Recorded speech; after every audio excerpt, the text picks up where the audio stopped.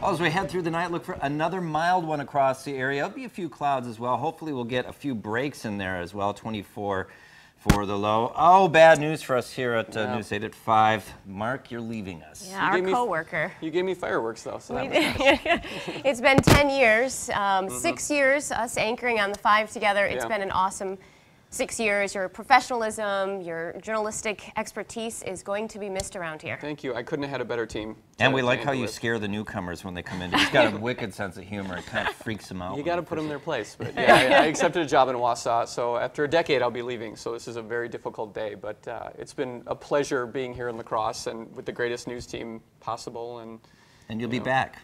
Yeah, Oktoberfest. You'll be back. Yeah, you'll see me at Oktoberfest. This face will be back.